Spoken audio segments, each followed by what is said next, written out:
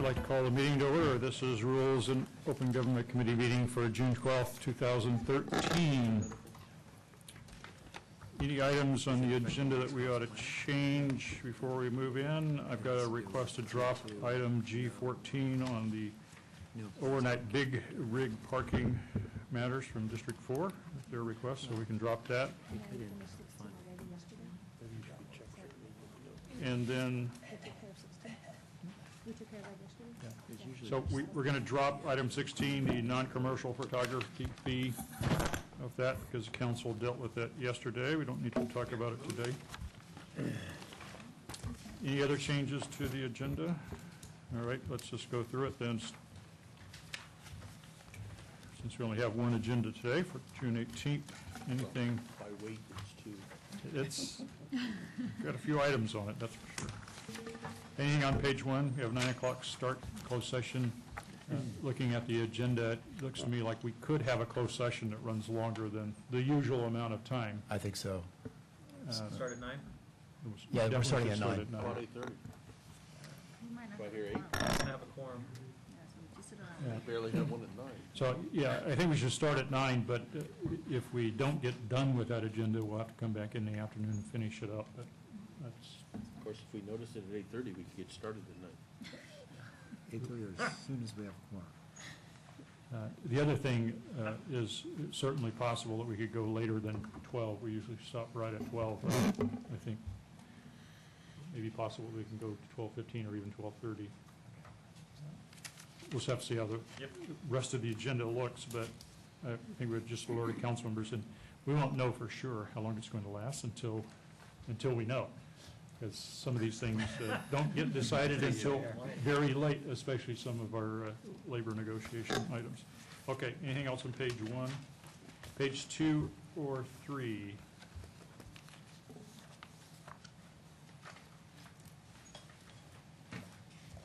Page 4 or 5?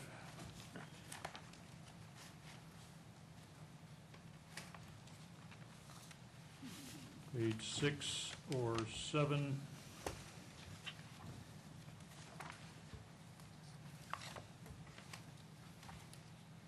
Page 8 or 9?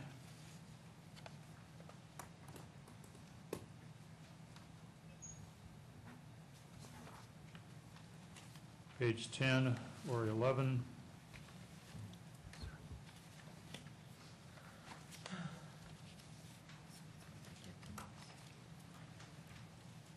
Page 12 or 13, we have a couple of items that need the sunshine waiver on the 14-day rules. Item 2.35, that's a Bird Avenue Sanitary Storm Sewer Project, and 2.39, TIMC Facility Improvement Project. So those need to be waivered away? 14-day waiver, they were early distribution items. They were released with the regular packet on Friday. So we got the 10 days? Yes. Okay. Anything else on those 2 pages, 12, 13? 14 and 15. Item 3.3, the various budget actions, needs a 14-day waiver since we just took actions yesterday, and these are implementing those actions. Anything else on 14 or 15? Page 16 and 17, item 3.5. Again, we just took actions yesterday on budget matters, and these are implementing ordinances. Need a sunshine waiver. Mayor, is there any reason 3.6 can't go on consent calendar? 3.6, the agreement of consulting services related to labor relations. It's over $1 million. That's typically it. The aggregate gets up, so anything over $1 million typically is not to go on consent, but if the Rules Committee wants to put it on. Okay, I didn't know if we had a, that's fine. Anything else on page 16 or 17?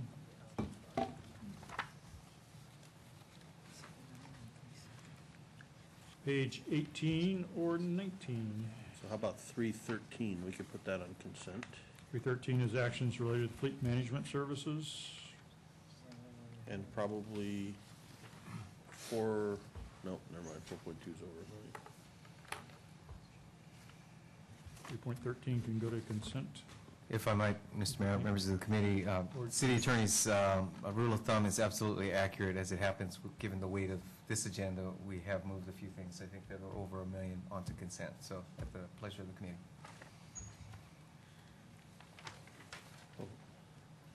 3.6 to consent? 3.13 to consent? Yeah, I would do that, and then also 4.2. It's actions related to arena and naming rights. Do we know if anybody from the arena management will be present? Haven't heard specifically, but I'm sure that having it as part of the consent will help their scheduling.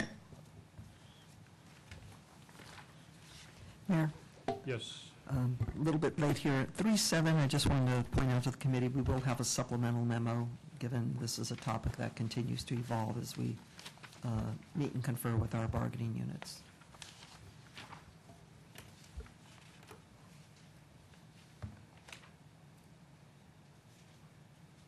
The hiring incentive referral pilot program for city employees, 3.12. Isn't that probably a consent counter? Yep. item? It is a former program, we're just resurrecting it, so, Unless you want to make a presentation, I think it's. I don't think we need a presentation, it's pretty It's good a straightforward. consent as well. Anything else on page 18 or 19?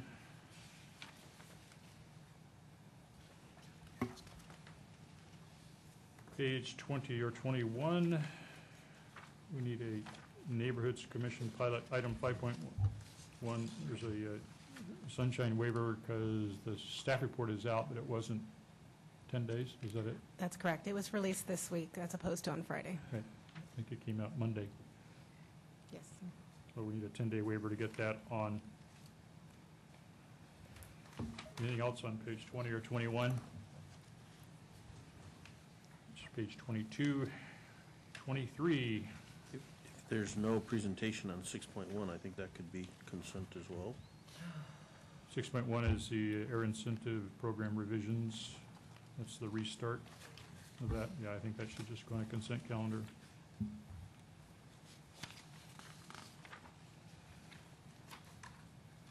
Anything else on page 22 or 23?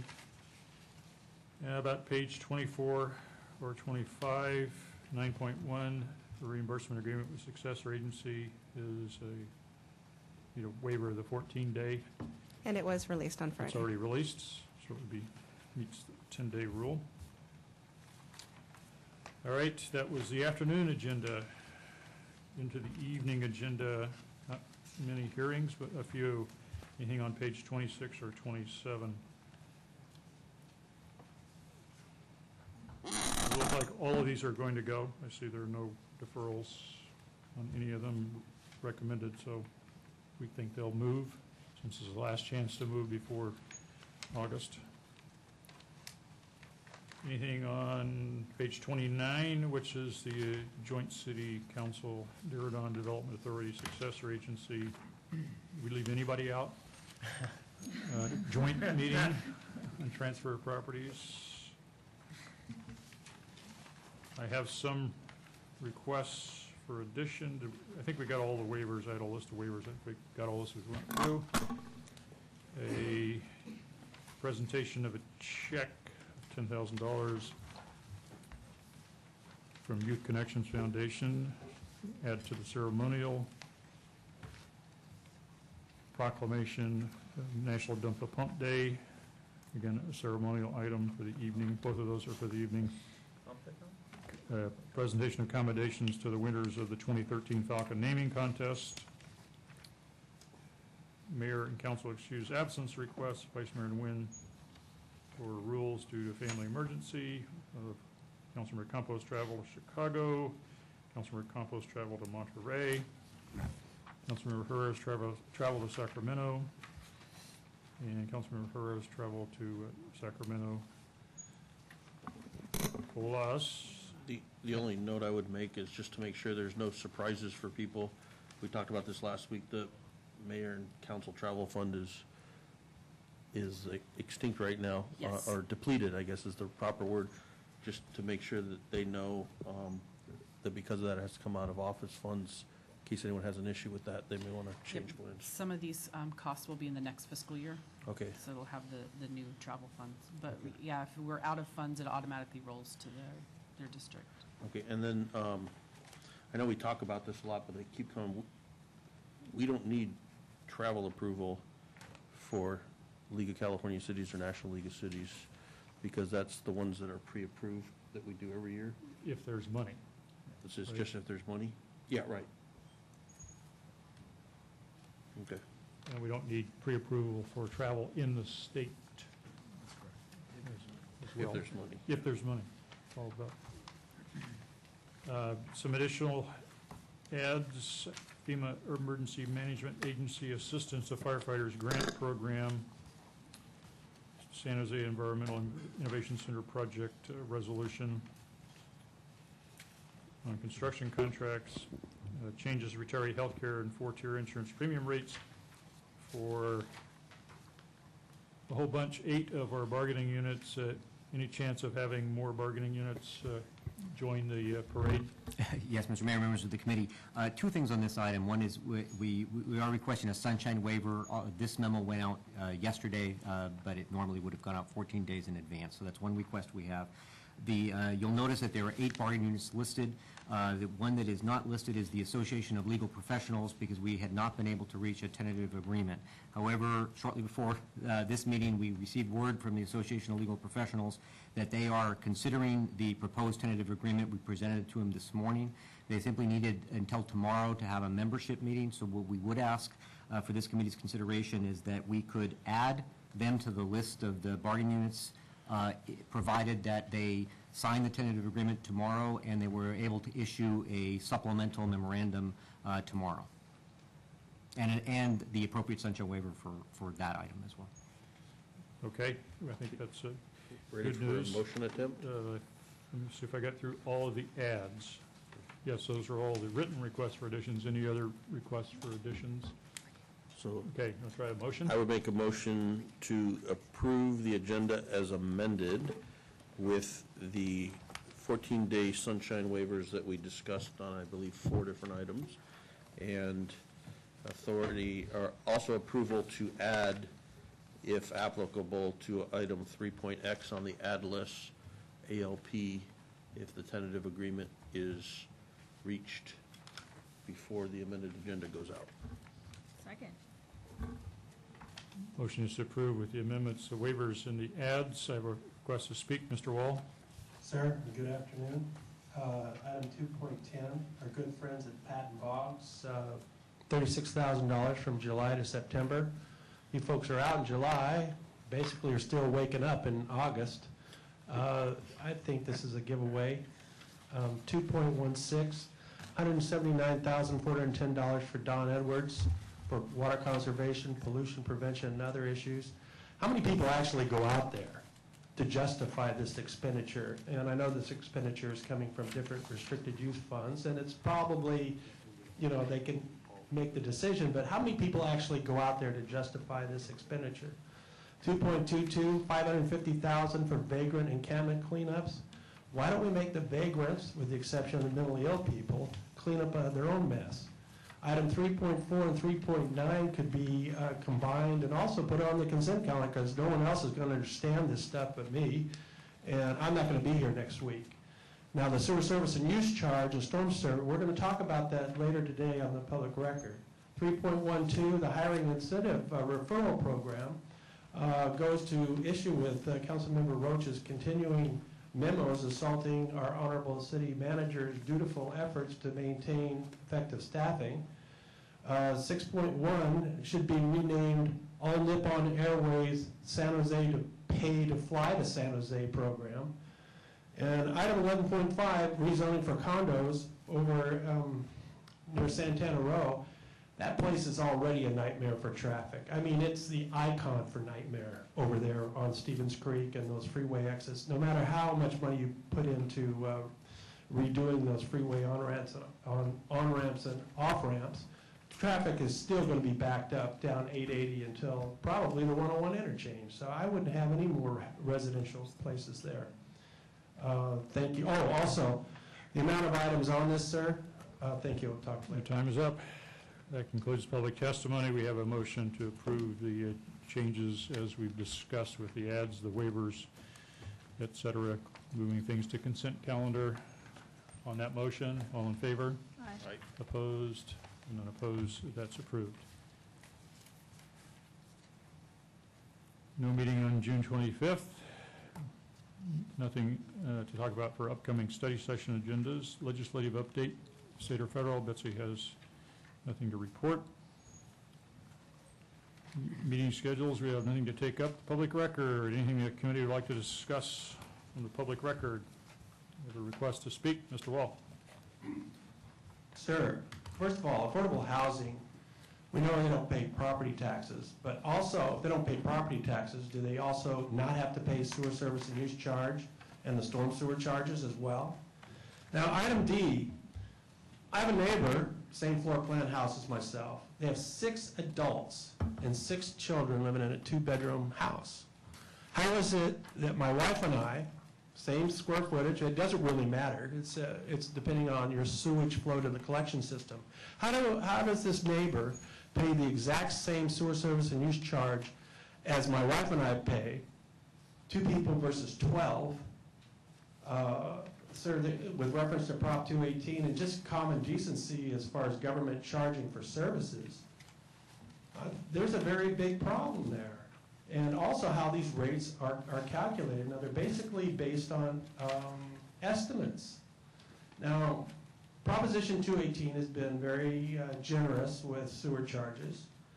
But, sir, when it comes down to it, when you have 12 people living in a neighborhood in the same, paying the same rate as 2 people, or even one person, for example, another neighbor only has 1 person in his single-family home, it raises the issue, do single-family homes have unlimited sewage discharge with reference to what they're paying?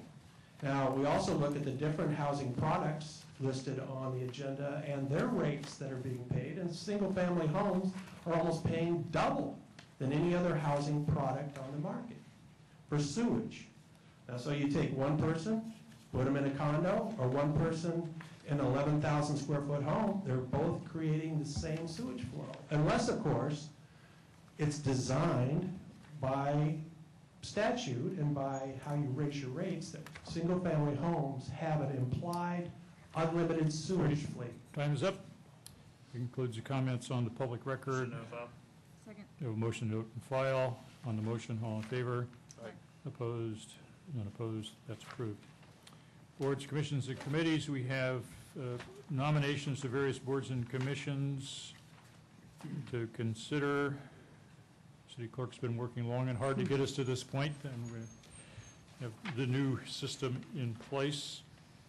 And I'd like to give the clerk just a minute to talk about any issues that she's seen in terms of this nominating process that's gotten us here, or things seem to be, from my point of view, seem to be doing okay.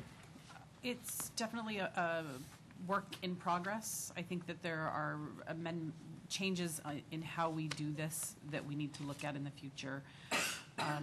We need to give more time to council districts, so we're working on backing up our timeline. So if something expires in December, we're actually going to start notifying council members in September. So there's a bigger time period for them to respond. So I think that was the hard part, was it was very tight. And then, like, one council district has requested that the Council Appointment Advisory Commission nominate for that district. So this would also give them more time to interview, to get people. So I think all things considered, it went pretty well. My staff worked very hard, a lot of hours, worked very closely with every council district, and we were there to answer all questions. So I think it actually went pretty good, considering it's our first time and we don't have a written policy of exactly how to do it yet. But we have a draft now that we've went through one process. Okay, so we have the boards and commission nominations memo, and then we have a supplemental memo with one change. Yes, we needed to get the item posted, so we were still waiting on one district, but they got their nomination in time to add to the packet, but we just had to do it as a separate.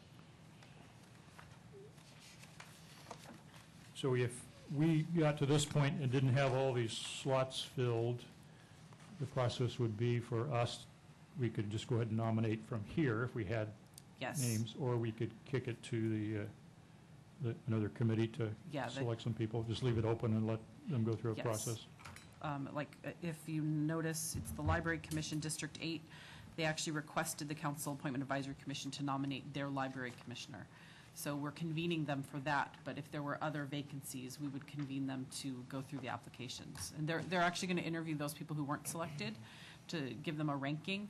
So if somebody leaves or decides this isn't what I want to do, or they don't show up and we have to take somebody off, we'll have a pool of candidates that have been reviewed that we can then give to the council members for nomination.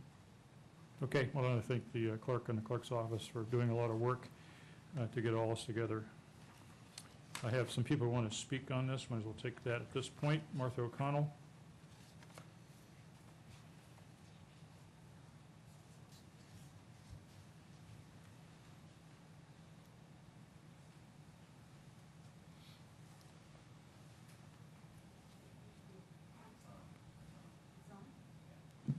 There you go. I think it takes a while for it to sound. I know what I say isn't going to make any difference, but I'm still going to say it.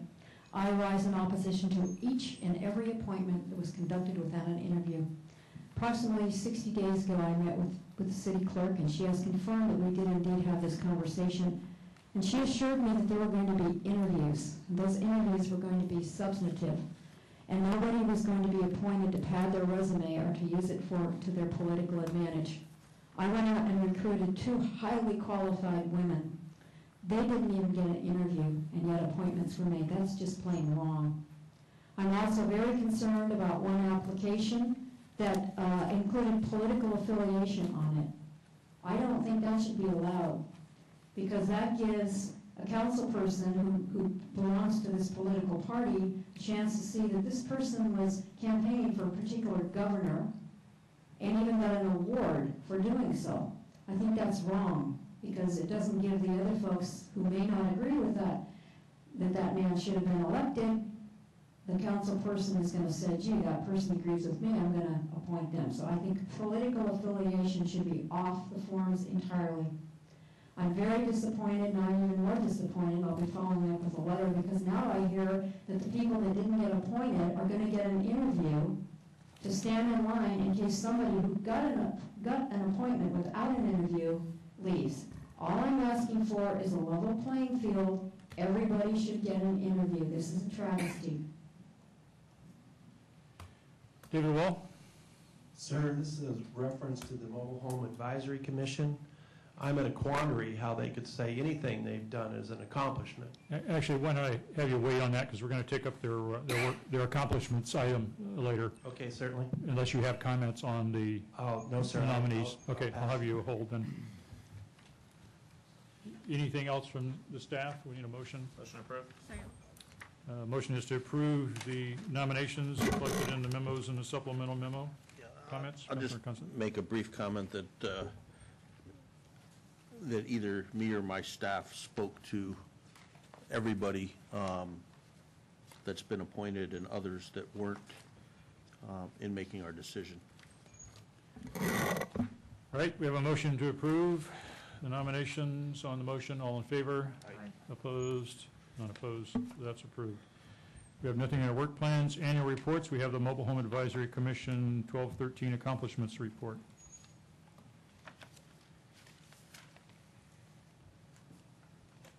Are we going to have a slideshow? Or was, okay.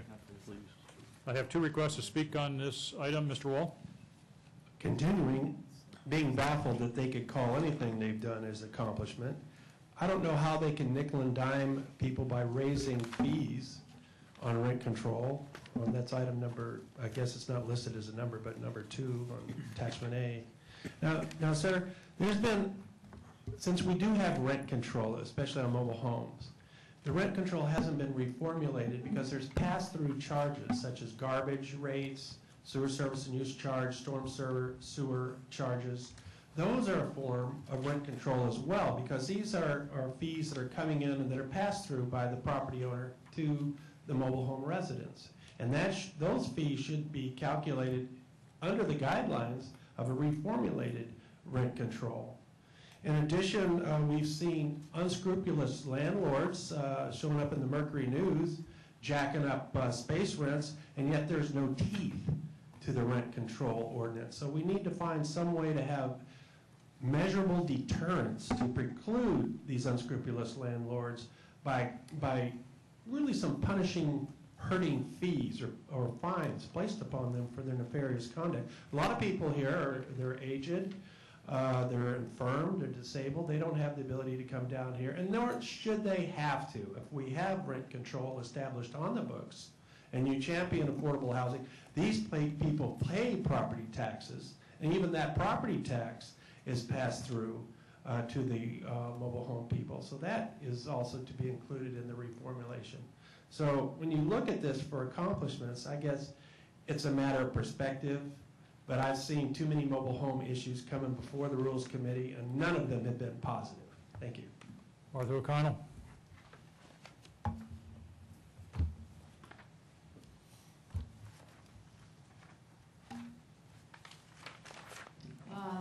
I'm in opposition to David's proposal. The rent control ordinance should not be opened up because once it's opened up, the park owners can sue. It's already been found constitutional. We don't need another trip to the Supreme Court.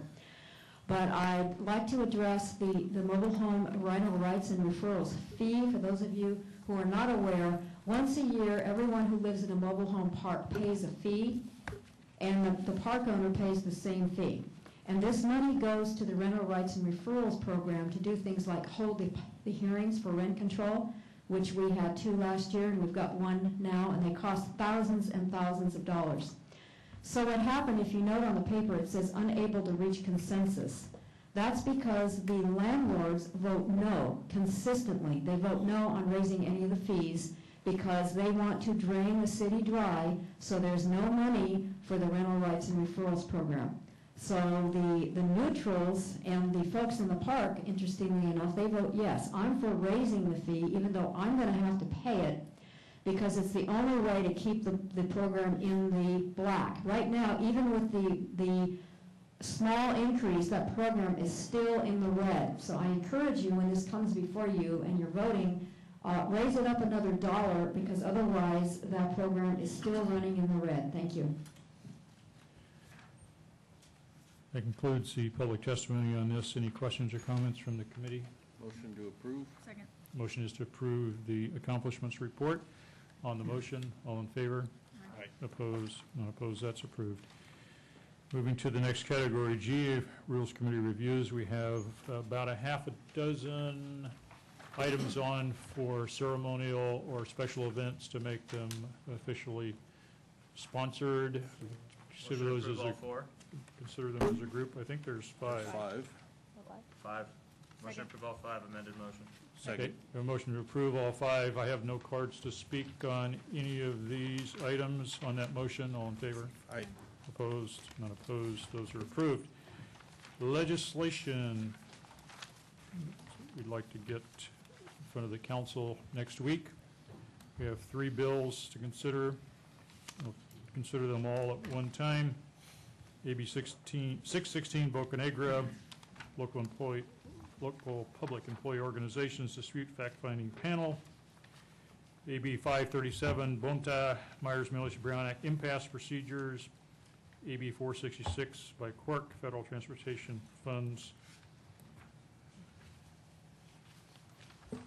I have some requests to speak. Mr. Wall. Reference to G7 and G8, I'm only concerned about the perspective of how people interpret an impasse. Now, I know the city, from the administration side, has been very honorable from their perspective in presenting the case for Measure B and the cuts to city employees and retirees. But it reminds me about the story of Prometheus being stuck on that rock, having a vulture coming down and eating out his liver all night long, or eating it during the day, and then he heals up all night long. And the same issue is true, is what's an impasse? Having your liver eaten out as a city employee, but yet having to be forced into arbitration to discuss an impasse, where the impasse was a unilateral decision to breach employment contracts. And so I think that there should be some discussion in there. I applaud the administration for going forward with trying to streamline the bargaining process. But when we start out from an interpretation standpoint that basically has city employees and retirees having their livers eaten out and then systematically given back during the nighttime just to have it re-eaten out again, no, I think there's something wrong with that. And I think that when you have Measure B and its effects as the unilateral breaching of employee contracts, you really have an impasse by definition from the start. But I applaud the administration for trying to remedy this unfortunate defect in how people deal with contracts within the city of San Jose. Thank you. That concludes public testimony. We have 3 bills. The recommendations are as stated from the staff, and we do get them on the city council agenda for Tuesday if the committee wants to do that. Motion is to approve the recommendations, put them on the agenda consent calendar items as well. On that motion, all in favor? Aye. Opposed? None opposed. Those are approved. Taking us to item G10, workforce management. We have a memorandum that came to us from Councilmember Rocha regarding workforce management. Councilmember Rocha is here. I assume he wants to speak to his memo.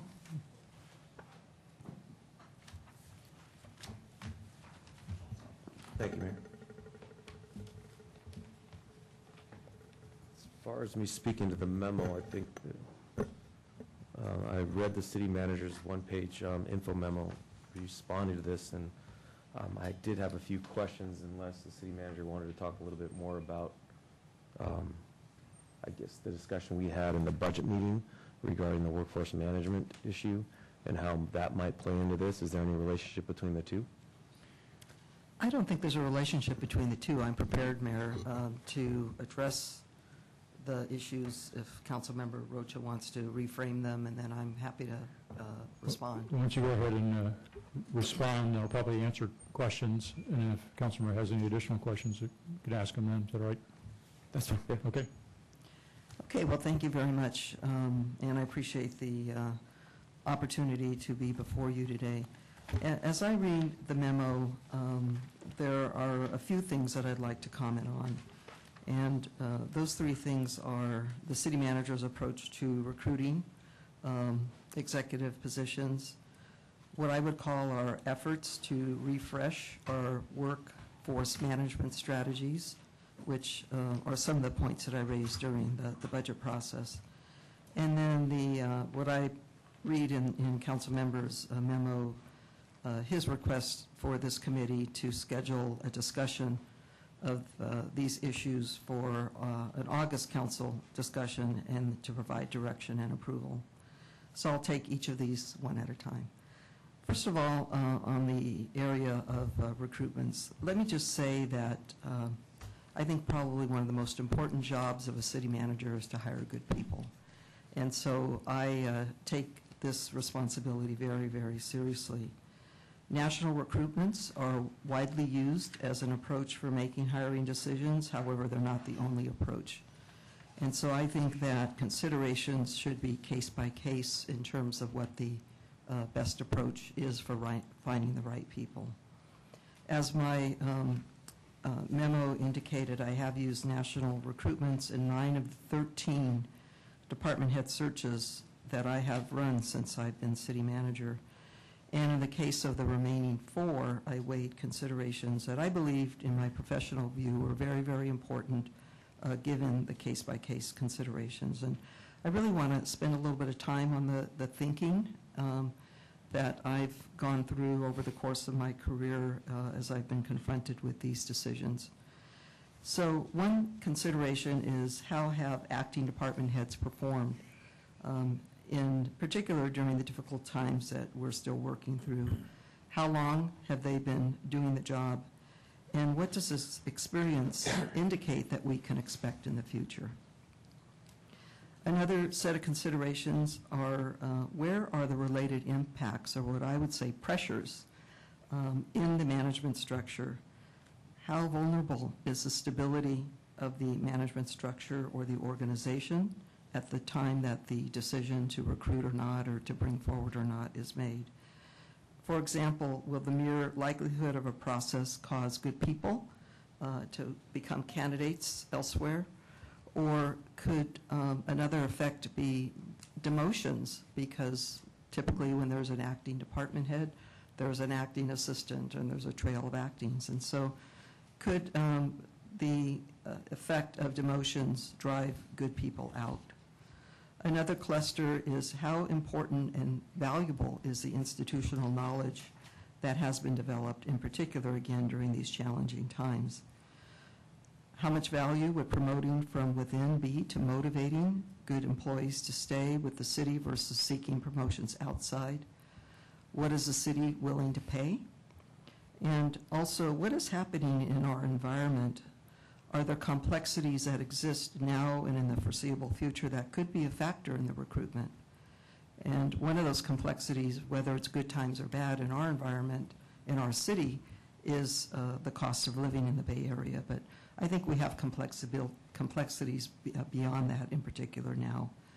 And then just in general, we've all heard about public sector demographics and basically workforce demographics. And in the public sector in particular, we are experiencing hiring challenges. I've heard it from recruiters. We experienced it with some of our national recruitments in general, where experienced executives are retiring with fewer people waiting in line to replace them. So these are just some of the considerations that I think about in deciding recruitment or not. But again, the track record, at least over the time I've been manager, indicates that in the supermajority of cases, I have used a search. It is the charter responsibility of the manager to hire the department head subject to council confirmation. And so I do believe that the methods that I've used have been well thought out and have resulted in the city hiring excellent department heads, again, in particular during these difficult times. Our process is extremely thorough and goes to great lengths to identify the success factors for the department head position by engaging in a wide variety of stakeholders to discuss those success factors and actually to develop them from their perspectives. As you know, I reach out to employees, to clients, to labor, council one-on-ones. And the totality of what everyone is looking for is factored in, is compiled into the processes that we use, the assessments that we draw upon, and the selection tools to ensure that there is good alignment between the candidates and what the city needs, and ultimately the person that we select. And then finally, let me just say that once on board, ensuring the success of the new department head is an ongoing responsibility of the manager and the city manager's office, regardless of their tenure or how experienced they are. So those are my comments on recruitment, so then I'll come back to my recommendation. The next area I would like to touch on, I think, is a very exciting one, and I would like the staff to put the slide up. I know they're ready to cue it up. And this is what I would call our efforts to refresh our workforce management strategies. And so for the viewers, there is a graphic I'd like to touch on. I'd like to give the committee members a copy, Councilmember Rocha, and then if we have extras, the others around the table. So needless to say, the city has been through an extremely tumultuous time that has been extremely difficult on our workforce and disruptive to our service delivery systems. The budget reductions that have been made have negatively impacted every facet of city operations. In particular, what I would call the services, that is the programs, the expertise, the support that are critical to our success as an employer. And a lot of those services are internal within strategic support. Being an excellent employer requires a multidimensional system, and that is this ecosystem on the graphic that is comprised of components that all require attention. And I'm not going to go into great detail, but why this is important to me to share with you is because I'm initiating a pilot effort that I want to talk about in a moment, to begin to do a scan among some case study departments of this ecosystem to assess where we're at. Now, let me just say, as a professional, the concept of this ecosystem is not new. It is prevalent in the HR field. It's prevalent in city management. But it has languished in attention in our city for quite some time.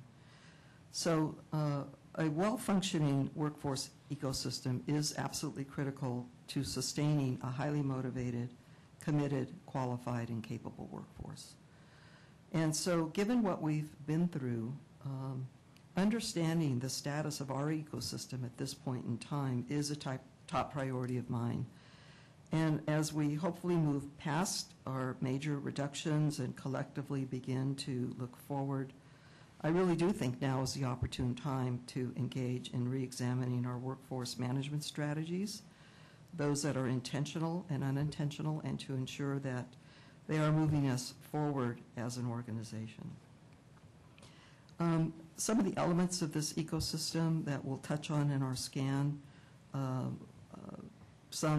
they're all here as we engage in this evaluation.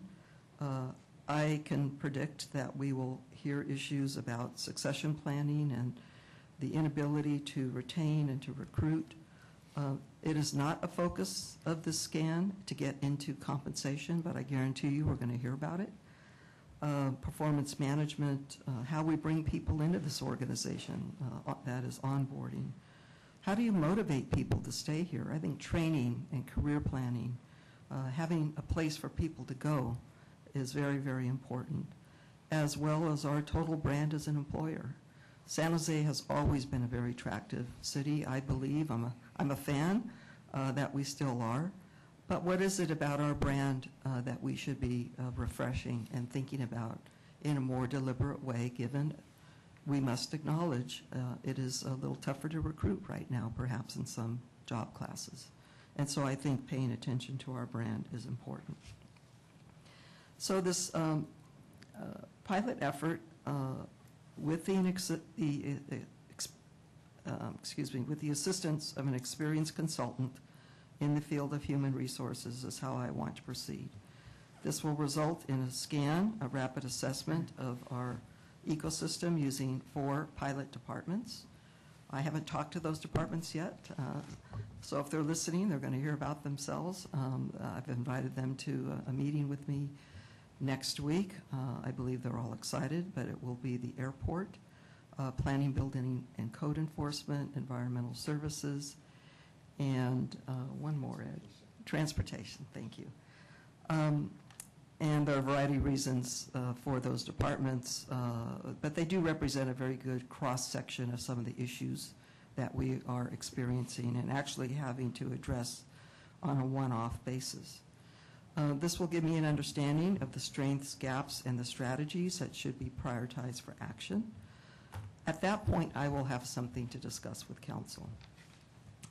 This discussion will likely occur in the fall. I'm thinking the October timeframe. The proposal from the consultant paces us through September, and we have to be realistic about those processes and reports and so forth. So I'd like to emphasize that this effort is a refresh of what we know is important but has had to languish. Reinvestment in the city's workforce planning and support system will be a multi-year effort. This means it will take time and money, and the prioritization, at least initially, will come from this pilot. The pilot will lead to more guidance and decisions about additional targeted study, if necessary. I think that we can study this sort of thing forever, and I'd want to make progress along the way. It will also guide resource allocation for human resource functions, whether they be central or decentral, and areas of emphasis in the short term and the mid and long term. So in conclusion, I do not recommend a council discussion in August for direction and approval of these 2 issues. Regarding executive searches, the city manager should have the discretion to use the approach that makes the most sense given the many considerations that have been expressed, and my track record shows that recruitments have been used in the supermajority of cases to reach a hiring decision. The workforce development, planning, and support process that I've described and issues are a top priority for me. As I expressed publicly when I raised my interest during the budget hearings and Councilmember Rocha asked me to explain what I was thinking, I expressed the concept behind this pilot. Actually, it was already under discussion with the consultant, and I was giving it a lot of thought. And I did say at that time that I needed the space to assess our needs before bringing the council into the conversation. And why is this? It is not to be professionally obstinate or arrogant. It is because we really don't know what we don't know at this point in time. And I am concerned that too large of a discussion or effort at the front end could slow us down from taking important and urgent steps. And so, again, I'd like the space to have the conversations with the teams who would be part of the pilot. This effort will see the conversations that follow by giving the council and city management information to serve as a basis for action.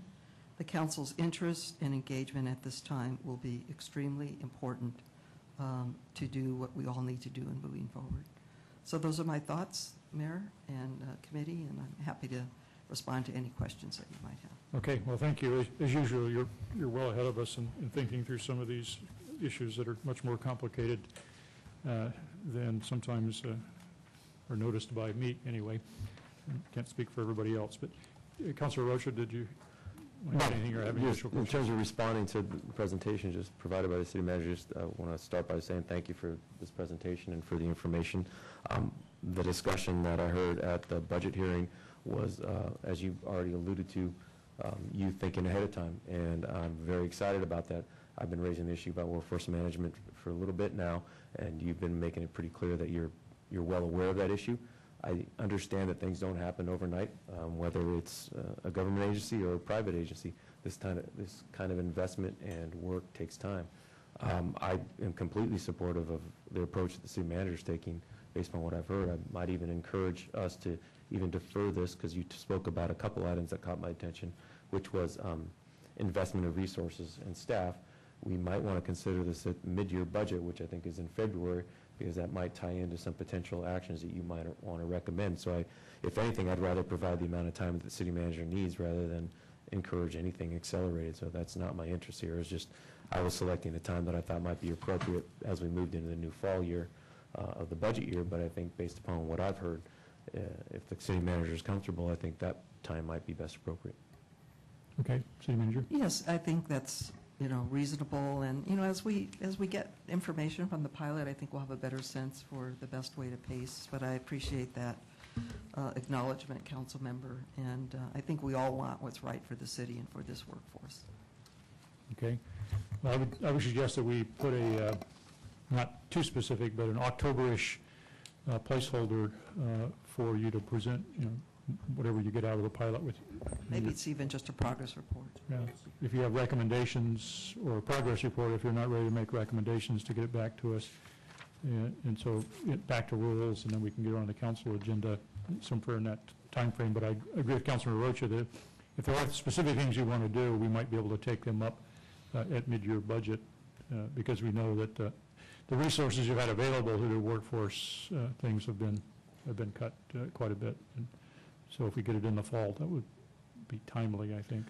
Councilor Rocha? If I may ask a follow-up question, I don't know what role the Human Resources Director would play in this, but is there any update that you could provide here publicly on that, and so I can better understand the relationship between the two?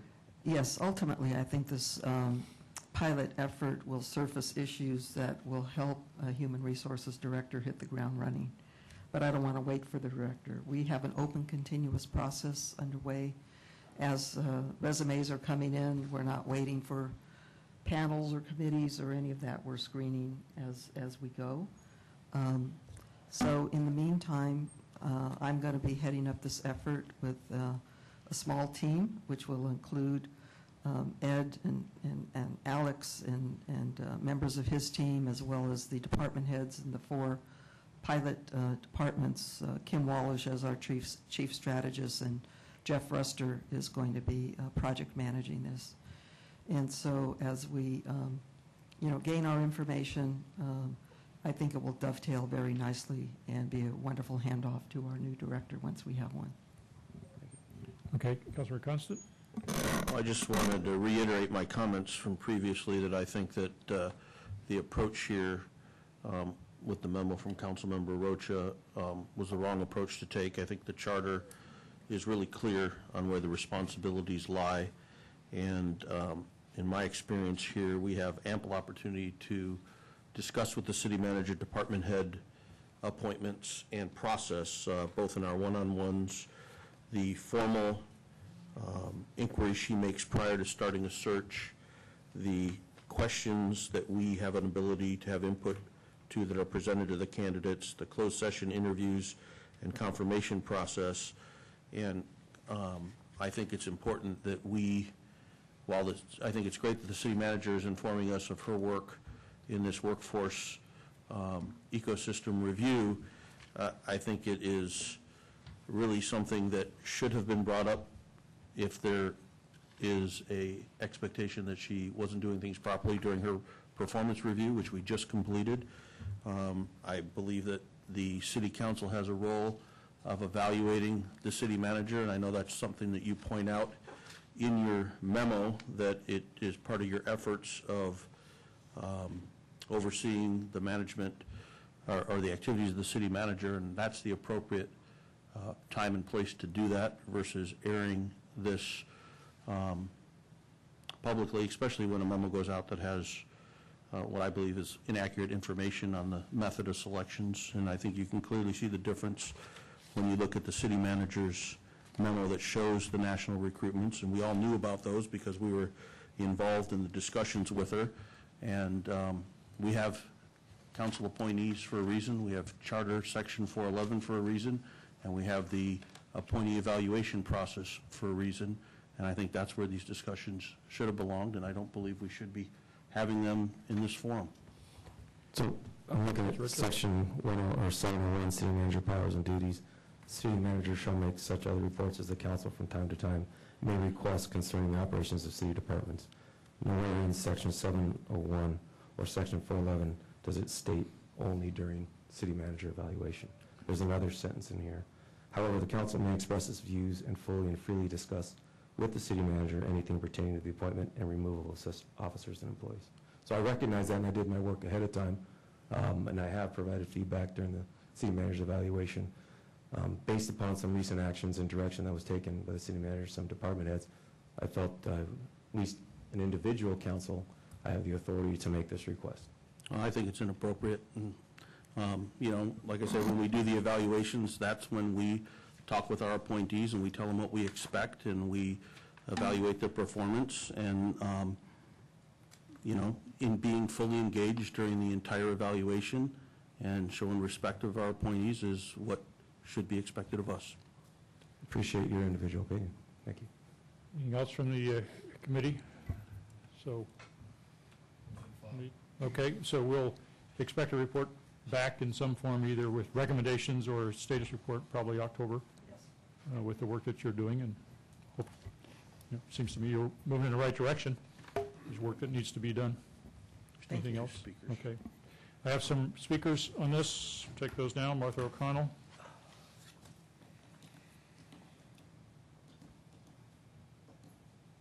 I wasn't planning on speaking on this, but I think this was a thoughtful memo. I note that there's 9 members of the public here to listen to the city manager's report, and I think it's entirely appropriate that it be in a council meeting. I don't know if it should be August or October or whatever, to have more people understand what's going on and to have all the council members there to give their input and ask questions. So that's all I have to say. David Wall. Sir, the complexities of public sector demographics. The nexus of this is Measure B and its ongoing dramatic attacks on the organization that has posed the problem between Councilmember Rocha, the Rules Committee, and the city manager. City manager cannot, because of the ramifications of unilateral contract, breaching of unilateral contracts, people of means don't want to come to San Jose if you can anytime arbitrarily and unilaterally break employment contracts. Now, the financial state of the city was such that action had to be taken, but that's beside the point. The city manager has responded through item 3.12, the employee referral program that's on the June 18th agenda. Councilmember Rocha is right in his reading of the city charter that he can ask these questions, even though it may be inappropriate at the Rules Committee. That's not in the charter. Now, the main part of the charter that's not discussed is 411.1. Now, that is where Councilmember Rocha's memo is on point, because the appointment of deputy directors escapes most of your attentions, but yet they outlive you election cycle-wise and can be very deleterious to the organization. And I'll mention the Environmental Services Department, the assistant director position, one of the most incompetent positions there is, not to mention the director of that entity. Sir, if I was appointed director of ESD a year or two ago, you would have 2 or 3 brand new engines for power. You do not have that. The whole fiscal year is gone. But Councilmember Rocha, focus on 411.1, because that, as it applies to election cycles, has very dramatic and deleterious effects if we didn't have our honorable city manager. That concludes the public comments. I'd just like to close with saying I look forward to seeing the report on the workforce management. I think that's useful, but I don't believe it's our purview to tell the city manager whether or not to do recruitments. I think she's explained how she does it. Excellent explanation. Sometimes she does, sometimes she doesn't. It's really her call. Ultimately, the council weighs in on the confirmation process with an up or down vote, and that's just the way the charter lays out. So I think investing in the workforce management's a good thing to do, and so we'll look forward to getting that back to the council in October. Anything else on this? No, thank you. Okay. I appreciate the support on this effort. All right. Thank you, Councilman Rocha.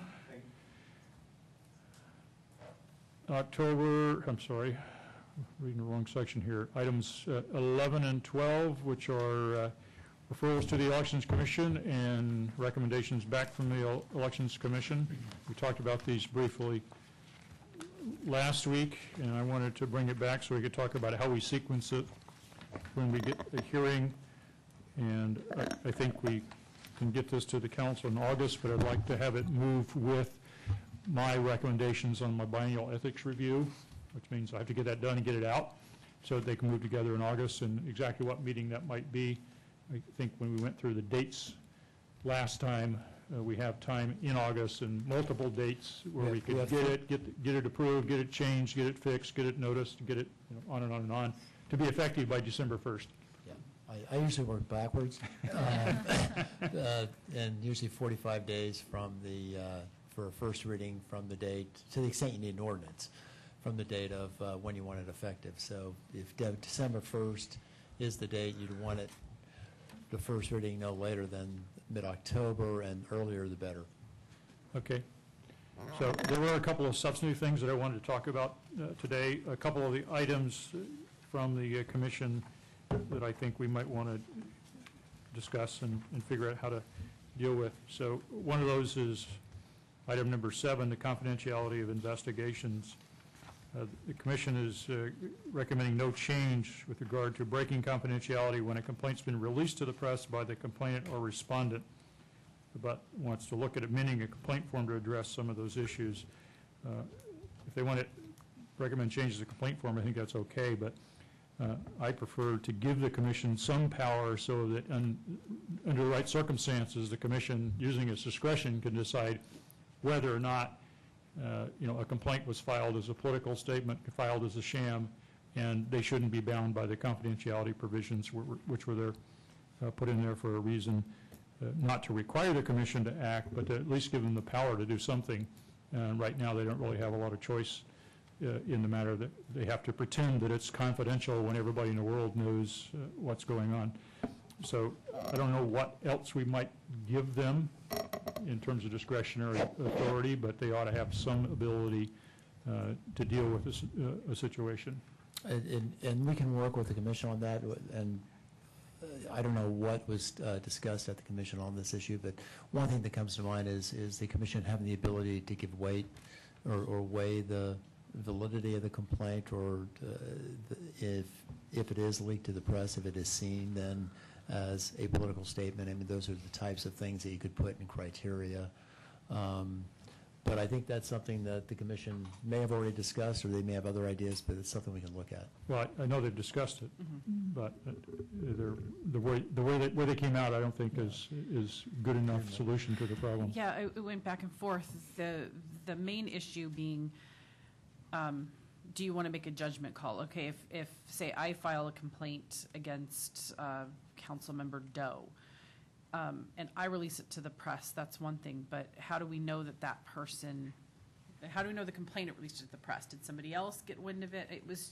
It just kind of went back on, if the person who actually made the complaint didn't want it to be public, but somehow somebody else made it public, they were afraid of confirming it when it kind of got into, how do they know that it was actually released by the person that they think released it? Well, when we hold a press conference on the city courthouse steps or the city hall steps, it's pretty obvious. And at what point do we just confirm, yes, we received the complaint? Are we able to make comments when so far everything's been very neutral? So the investigator is the one who actually investigates it, and then the Elections Commission looks at that independent evaluation. I think they're uncomfortable with being able to just say, oh, we think this is a political one, when they don't know for sure unless it's been fully investigated. Being able to just confirm, yes, we received this complaint, we felt was, and I say we, but the Elections Commission felt, well, if we confirm it, then are we then giving weight to it? If we confirm, yes, we received this complaint against Councilmember Doe, that's all we're going to say, does that make it now look like a valid complaint? So it was that concern that they don't want to give weight to a complaint that may be for political purposes, where and keeping that neutrality that they have with having the independent investigator actually do the evaluation before they make comment. So am I making sense? Yeah, absolutely. You're making very good sense. But what I would like to have for the council, when the council considers this, is some policy alternatives on it that they may or may not have discussed, and probably did, because I think they probably thought about it long and hard. But there are circumstances in which the commission is obviously being used for political purposes, and I don't think the commission should have to sit there and take it without being able to say anything about it. And what those circumstances are, I can't predict. Because all of the things you mentioned could be things that might happen, but I want people who think they're going to come down and file a complaint, hold a press conference, generate a news story, and that's all they care about, to at least know the commission hands are not tied with being able to say, whatever needs to be said. I don't know what that might be, it depends on the circumstances. But, we've had instances where the commission has been used.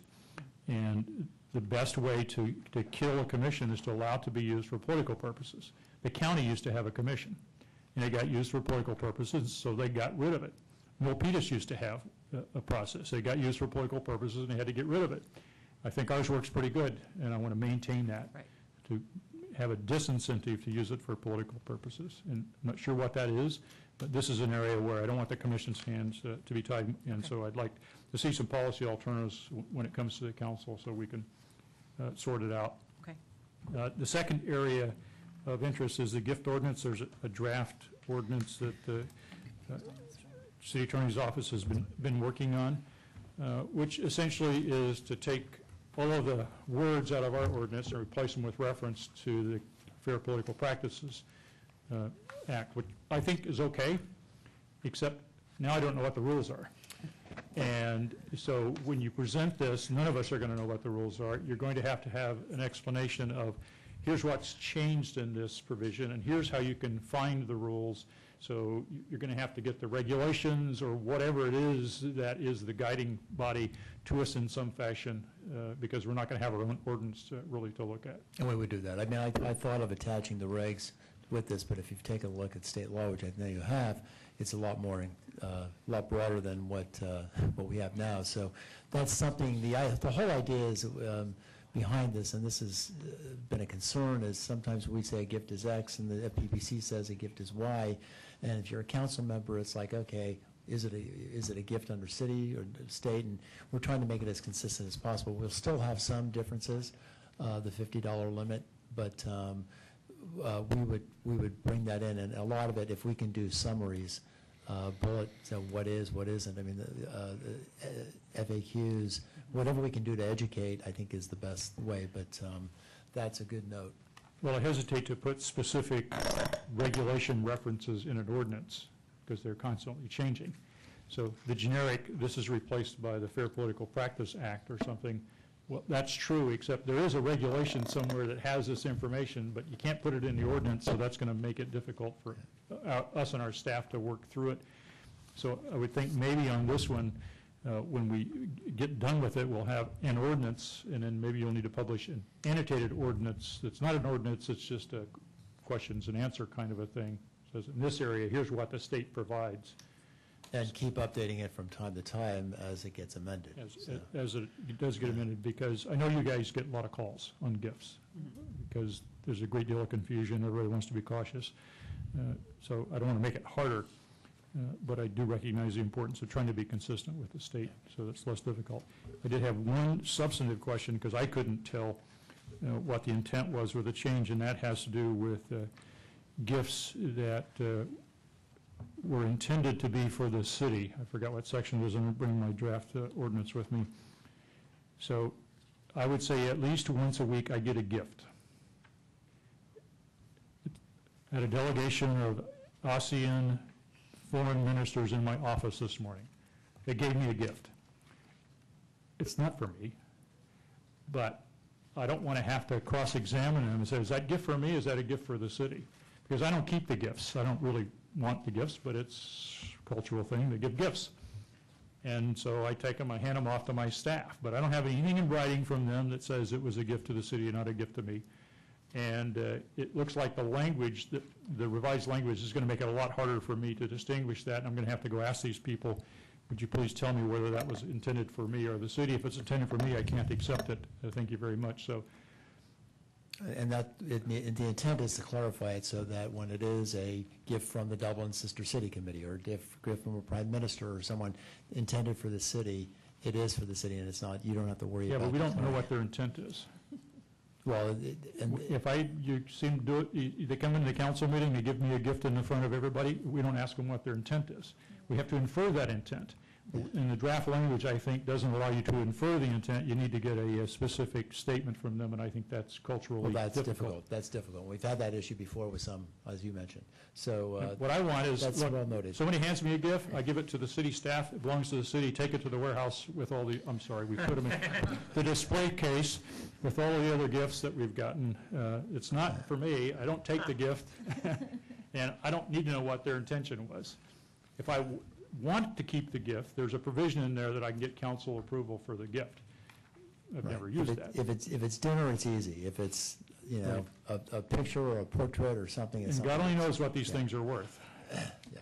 A couple of them I looked at and I thought, man, that's a really expensive gift. But I don't really know for sure. I don't need to know because it's not for me. It's for the city. This is why the state has pages and pages of regulations. So, right, but I don't want to make it harder for us to figure that out. No. It's point well taken, and I think this is something that's been historically a problem, and it comes up frequently, particularly a mayor, because the mayor is the one who gets, usually the one who meets with heads of state and officials and gets those gifts. You know, I really enjoyed getting an iPad, an iPhone, a computer, you know, all kinds of stuff people give me. I send them down to IT. I don't know what happens to them. IT takes them. It's not for me. It's certainly worth more than $50. But I take them and treat them as gifts to the city, and I just want to make sure that's a simple, straightforward for everybody way to deal with it. Pete? Well, thanks. I experienced similar when I went to Korea and going through the memo process and getting it all sort of which were consumed gifts, which ones went to the city, which ones were de minimis, was quite a hassle. And then I still have some sitting in my office because I don't know where they go, even though they're city gifts. And you also have the thing when people come and visit you, they expect to see the gifts that they gave the city. So sometimes you have to be able to find them. figure out where you send them and how you get them back. It's just something, we just have a corner in our office that has them stacked. And we figure at some point, when I move out, I'll just hand them over to somebody. But it'd be nice to have something so you know exactly where they go. On a couple other items, on the first item, which is number 11 in the memo, referral number 1 on the expenditure limits and campaign contributions.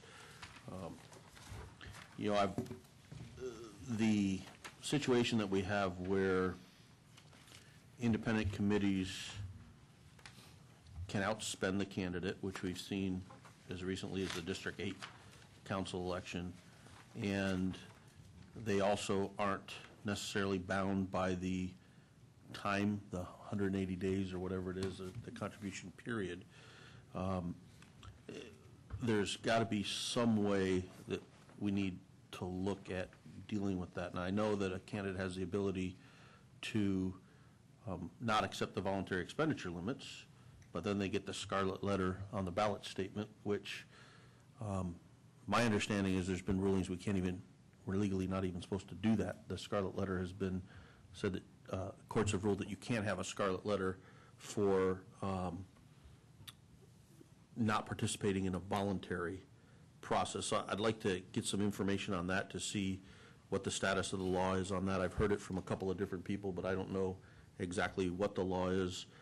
But I think we need to do that because you see, like I say, in the District 8 election, we saw where it was such a lopsided spending.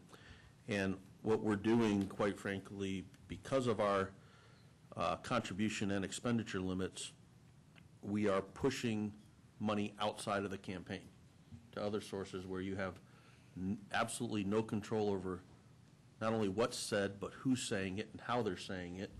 And I would much rather see us address that, and whether it's 24-hour reporting or instant online reporting, whatever the case may be, do whatever we need to do to keep the money in the campaigns and make the candidates responsible for who they take money from and how they spend it, versus allowing outside groups to spend 3 times as much money.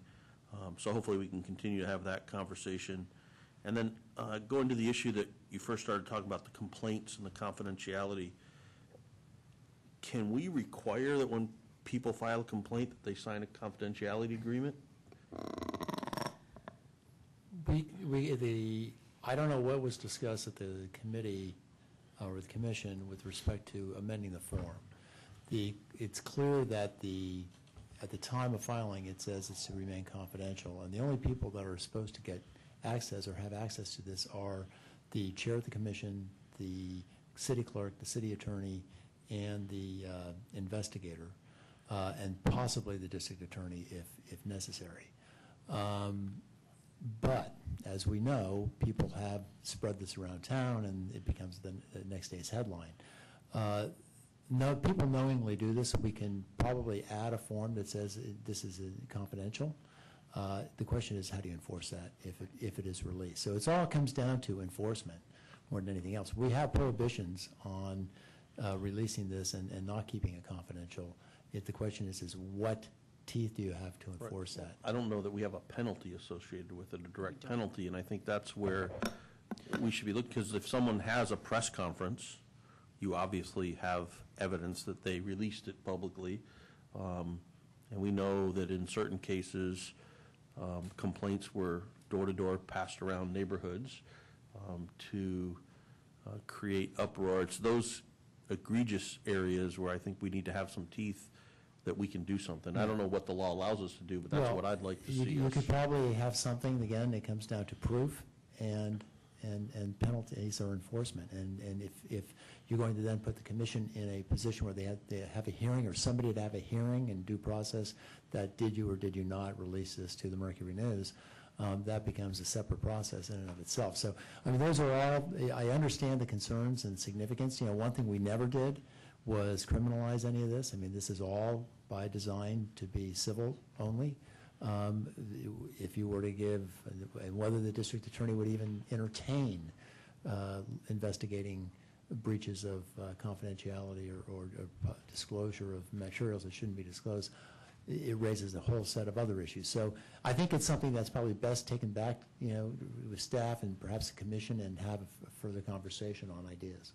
Okay, my final comment on that is somebody who turns something in and it says it's confidential, but it doesn't say you're breaking the law if you break confidentiality, versus someone who signs, I understand it's confidential, versus someone who signs, they understand it's confidential and the penalty for violating it is X, Y, Z. Those type of things have an effect on behavior. And I think at least if you get someone thinking twice about what could happen, and we all know DNA can change an investigation fairly quickly, people might think more about doing these things that are, as the mayor said, politicizing complaints and using it for advantage and not playing fair by the rules. You hear the comments from the committee. I have a couple of requests to speak. David Wall. Sir, one thing the commission didn't look at, and I don't know why, let's say you take a sitting council member or a sitting elected person or a combination of sitting elected persons, and one of their friends, their cohorts, is running for office.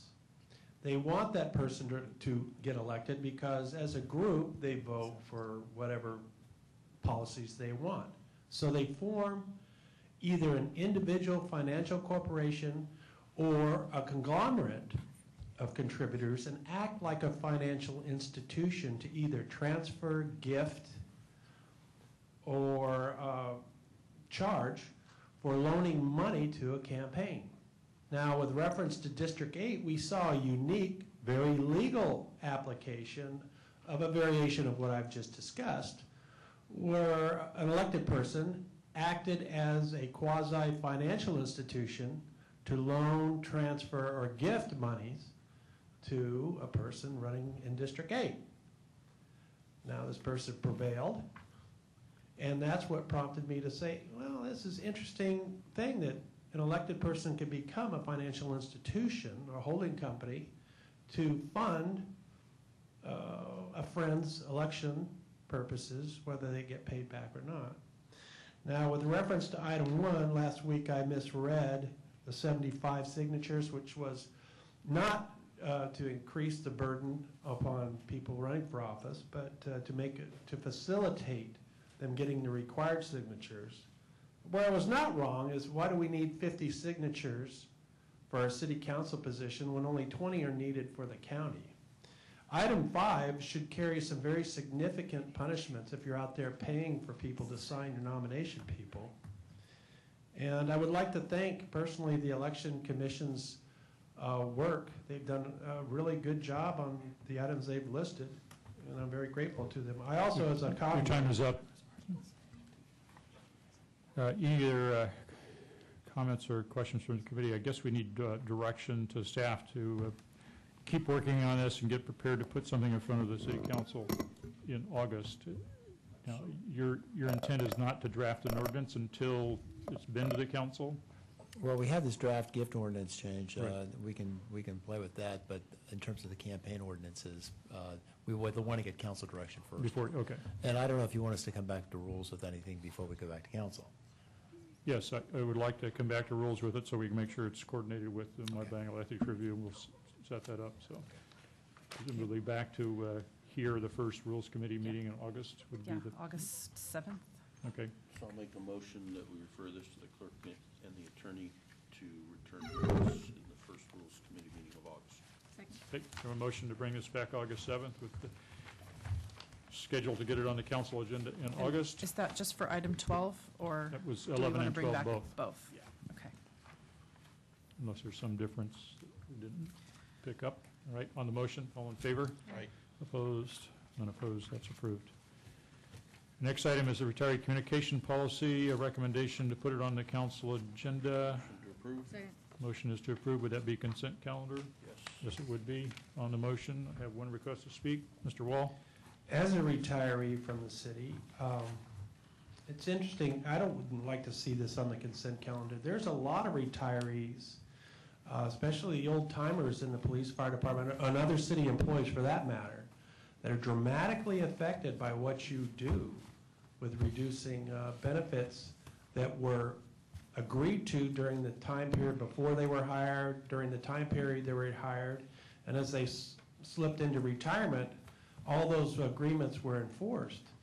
Now, you're coming after the retirees, myself included, with these draconian measures, and I think that that's inappropriate for retirees, especially those such as Councilmember Constant, who was wounded, and the medical retirees, such as myself. Our benefits, especially health benefits, shouldn't be cut where you're wounded in service. But that's something that needs to be addressed in a more open measure versus slam bam, thank you ma'am on the consent calendar. I think you owe some form of respect to the employees who are in the retired services from the retired aspects, instead of just mealy mouthing, okay, why don't you have an affirmative duty to die and dig your own grave in the process?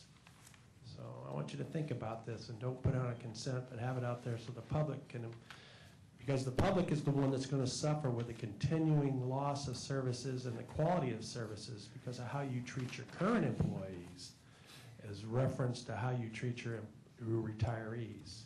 Thank you. That includes public testimony on the motion. All in favor? Aye. Oppose? None opposed. That goes on the 18th agenda. Next item is also for the 18th agenda. That's my recommendation to modify the general salary for city manager, city attorney. We have a motion to approve the recommendation putting on the council agenda on the 18th. Consent calendar, I presume? Yep. Consent calendar. Mr. Wall? Sir, if you look over to your right, you see our dutiful city attorney, and you look over to your left and you see our dutiful city manager, but you're not looking, so, because I know why. You're too ashamed to only give them 2% for the good work that they do. Now, sir, don't you think we should reformulate their increases to the amount of money that they save? Because both entities save the city millions of dollars, and they should get, you know, a thank you in the form of a tax-free bonus or increased wages, because they do really good jobs because of what they have to work with, and that's you folks. Because you cause them all sorts of grief to try to run a professional organization. And you don't mean to do it, you just do it. And so I think 2%. Now let's go back in time where our learned and honorable independent police auditor was heralded with merit increases, other pay increases that far exceeded 2%, 4%, 6%. For what? Helping illegal Mexican gangbangers prey on good police officers in our police department? No. But let's look once again to your left and your right, Mr. Mayor. A cursory glance to folks that are saving this city, and you're just going to give them a 2% raise thrown on the consent calendar with no more than how do you do? It's all that I can take. There should actually be a rules bonus for having to put up with the rules as well, but I mean, that's just my position. Thank you. That's called hazard pay. We have a motion to put this on the council agenda for the 18th. On the motion, all in favor? Aye. Opposed? None opposed? That's approved. Next item is the Rules and Open Government Committee work plan and schedule. Motion approved. Second. Motion is to approve. Mr. Wall? Sir, this gets to what's happening on the 18th. It happens every time the council gets ready to take a vacation. You have tons of items on the consent calendar.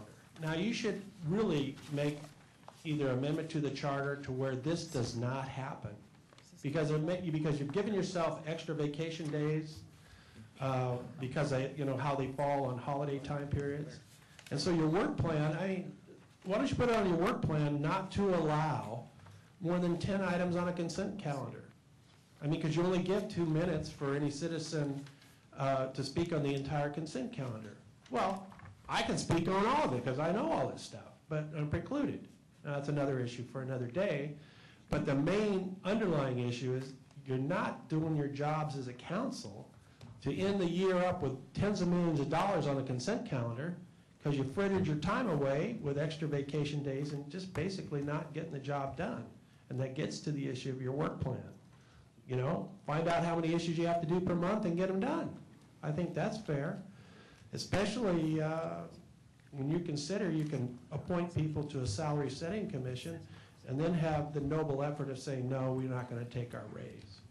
But sir, I think you should really focus on this because this consent calendar is out of control at the end of these council years. Thank you. Includes public testimony. You have a motion to approve the schedule and the work plan. On the motion, all in favor? Aye. Opposed? Unopposed? That's approved. Open forum is our last item. Martha O'Connell.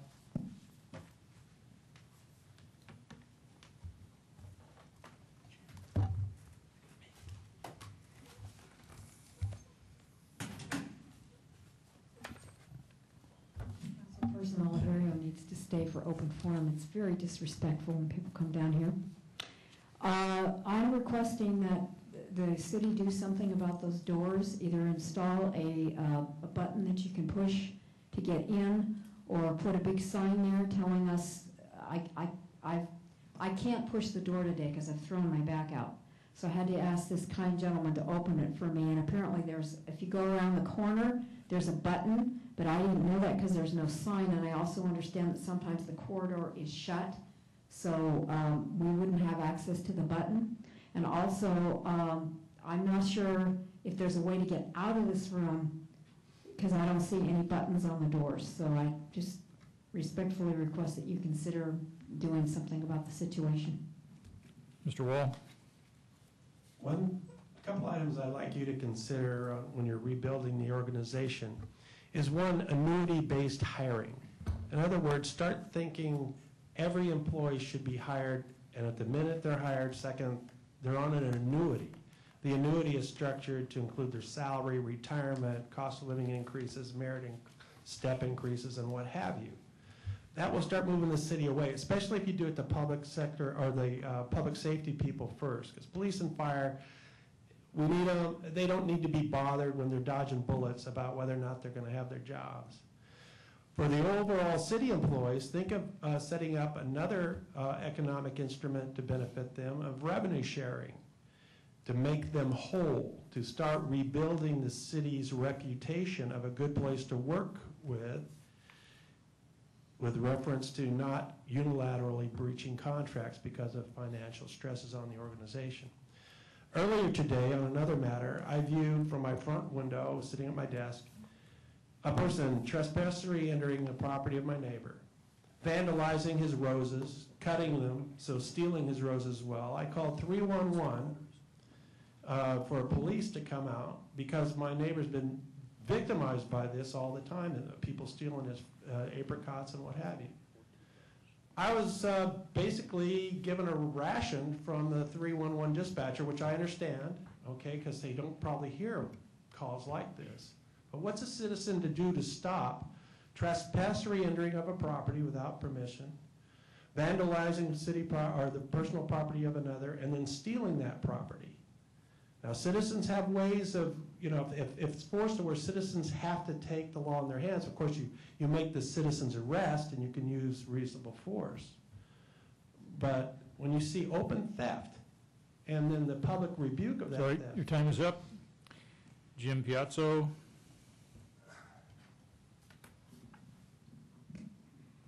In 1980, government passed a law saying basically that you guys can't, there's a pre-closure and a post-closure.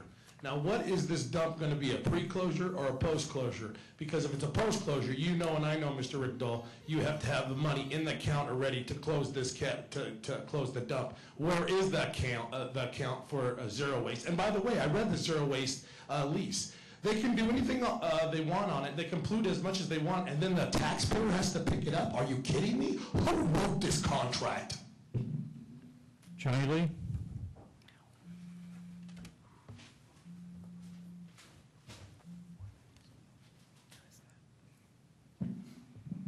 Hello, Honorable Mayor, council members. I just want to share my story.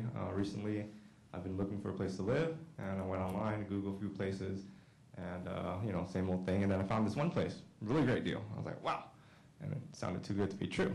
So I went online and looked at the reviews. And they had horrible reviews. And I was like, wow, disappointing. But I also found out it was an affordable housing thing. I was like, oh. So I went and I Googled all the other affordable housing units, and you'd be surprised to see what you get. Anyways, there are some good ones. And so when I decided to apply, I was like, okay, let's check it out. And I applied for it. And it said you have to make minimum of $20,000 to $40,000 a year. And I'm like, or maximum 40. And I'm like, I don't qualify. Not because I make too much money, but because I don't make enough money. And then I thought about it. What person who makes $20,000, $40,000 a year, more than me, needs to have affordable housing? And we talk about it's going to be helping homeless people. What homeless man do you know makes $20,000 to $40,000 a year? Why would they be homeless if they made that much money?